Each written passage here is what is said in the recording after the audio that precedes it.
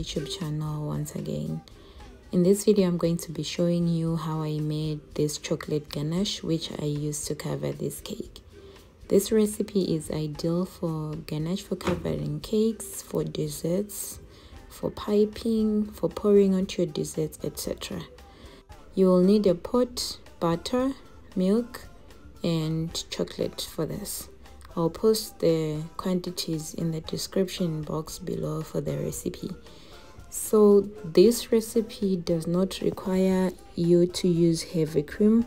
All you need is your margarine and milk. Basically, heavy cream is milk that has got a high fat content. So this is a good substitute for heavy cream. So I'm going to put my milk and margarine, which I've already measured, into the pot and then bring it to boil on the stove. So I'm going to just fast forward because this will take a bit of some time to bring it to boil. Make sure that you stir as you heat your mixture so that it doesn't burn at the bottom. As you can see, it's almost boiling. Once it has boiled, we take it off the stove because you don't want it to start burning at the bottom. The next thing you're going to do is to add your chocolate into the mixture. So don't let the mixture of margarine and milk sit for too long before you add your chocolate, because that heat is the one that's supposed to melt your chocolate. Just using a metal whisk, you can press down your chocolate and then you start mixing it as it softens up. At first it will look like it is separated, but continue to mix until it becomes well mixed and it starts looking silky. Continue to mix until all the chocolate has dissolved.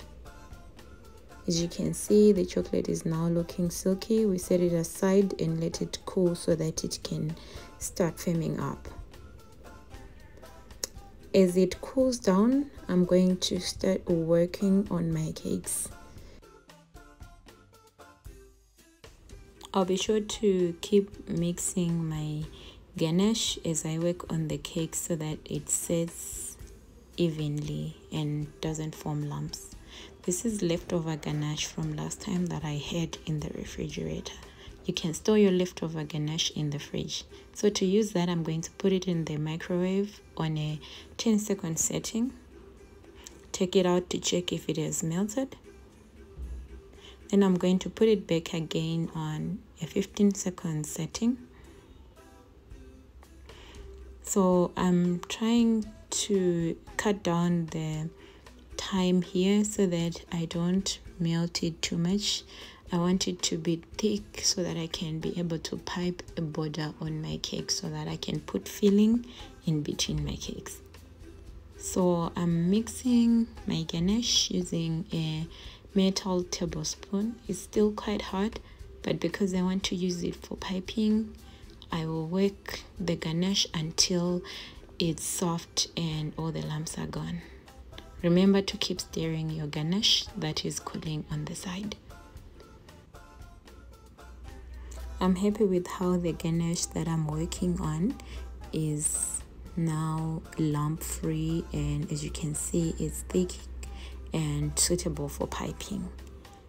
So basically, when you're using ganache, you can use it for pouring onto your desserts. If you're going to use it for pouring, then it has to be a pouring consistency.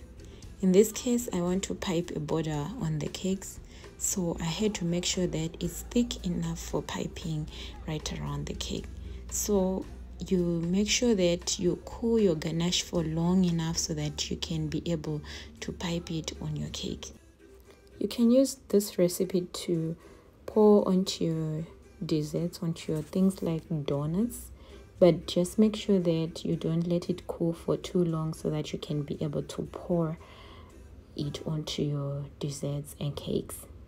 So I'm adding filling in the border so that it doesn't squish out onto the outside of the cake as I decorate the cake. So I'm just being messy because when I put the top layer is going to put some weight on my filling, and everything is just going to level up nicely. So it really doesn't matter if I spread this evenly or what, because the top layer will do the job for me.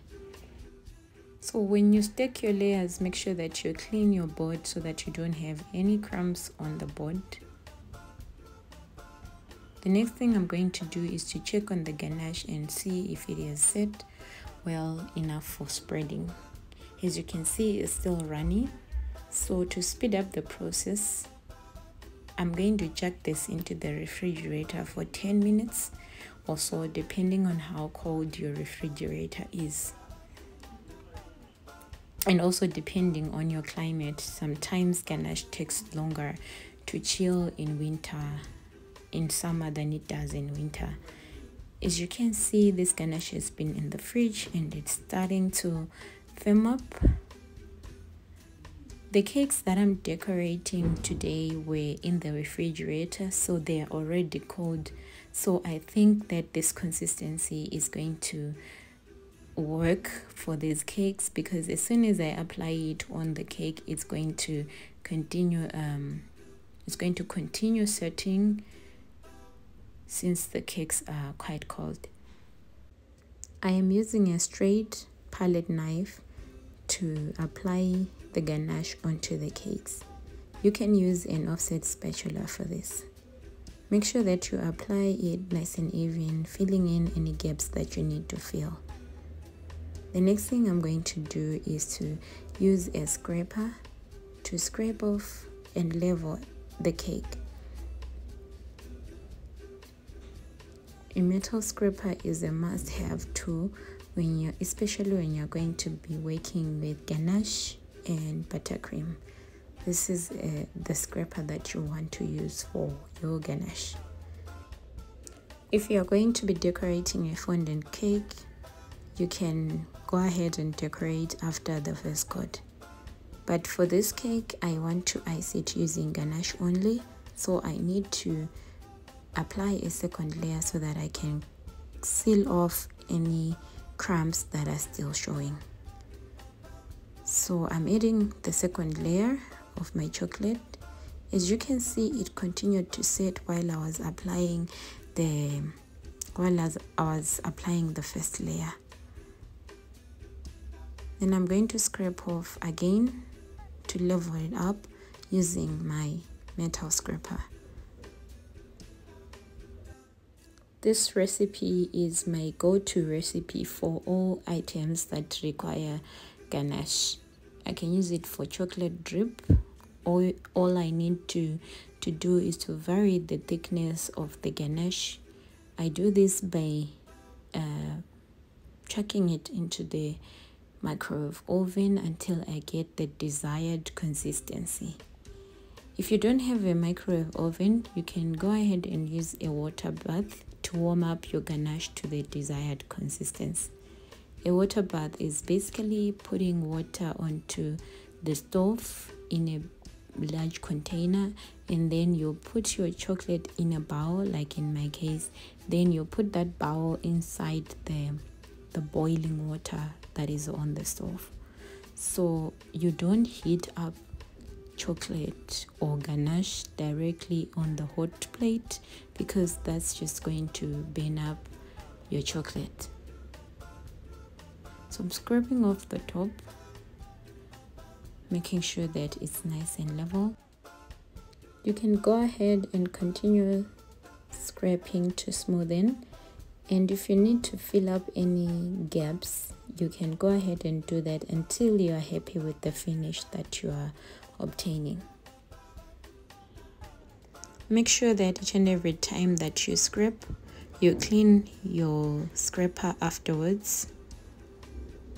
I'm happy with how the cake is looking. Thank you guys for watching this tutorial. This is the recipe that I use for my drip, for crumb coating my fondant cakes. and any other dishes that might require ganache.